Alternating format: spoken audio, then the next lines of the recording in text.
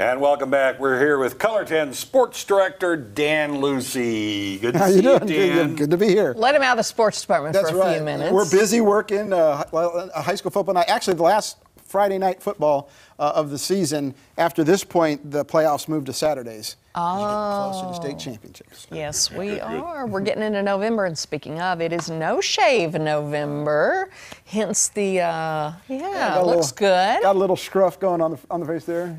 Doing good, doing good. Thank you, thank you. Yeah, I didn't do it last year because of COVID, wearing a mask all the time and everything.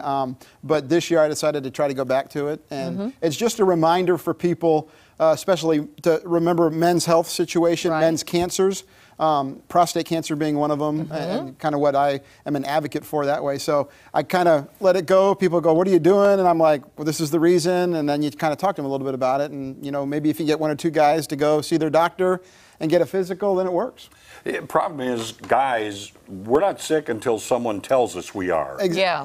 So we're not proactive. Right. And I've talked to people before at ball games, at basketball games and baseball games. I ask them, I say, well, when was the last time that you went and saw the doctor for a physical?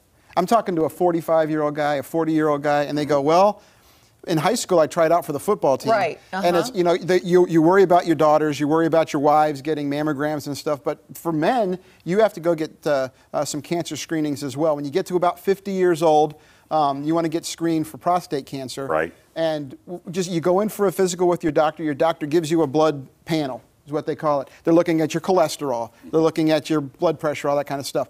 You can ask them to test your PSA, which is an indicator of whether or not you have prostate cancer. Not a big, difficult test. No, it's not. It's just a blood draw. The same when they take your blood to do your cholesterol, they can just take another vial and do that. And you just ask the doctor about it, and they'll take care of it. Those things, it's not. If you have a bad number on there, it doesn't mean that you've got cancer, but it's one of three. It's like a three-legged stool that you can look at. Okay, that's one thing, get the next test, then get the next test. And if those things, then maybe you need to talk to a urologist and see what's happened.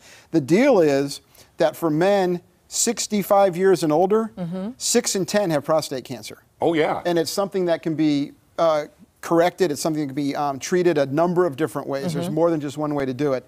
And it's it's something you need to be aware of if you're a man. If you're above 50 years old, you need to at least know what your PSA number is, know where you stand on this situation. If you've got it in your family, maybe a little younger, maybe 45 or so to look at. Did you go regularly to the doctor? No, I mean, in my case, I went, you go and get physicals. Yeah. So I was. You did that. Right, and I was 50 years old. I was 50 years old, my wife goes, go to the doctor and get a physical, so I did. I was 51, you want to go back and get another physical? And I said, well, I mean, I had one last year. Just did this. Yeah, and they said no, and I got another blood draw, and my number had gone up in 1 year. Enough that my PCP said, hey, I want you to go see a urologist. And then they did the other test, and they said, yeah, you've got prostate cancer. And then I went and had the robotic surgery, and then that was in 2014. And then now, so November comes. Yeah, exactly. Yeah. But, you know, it's also one of these things where I'm sure you went into that second physical.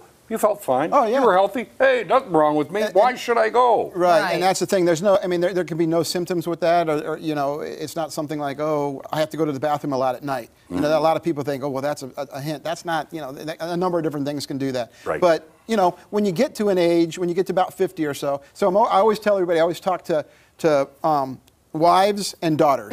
Talk to your dad about this. Talk to your husband about this. Yeah. If you're 50 and you haven't been to the doctor for a physical in 20 years, you might want to make an appointment. Good. Thank you, Dan No Lucy, worries. for doing that. And all the guys taking part in No Shave November, we appreciate you, and do the right thing.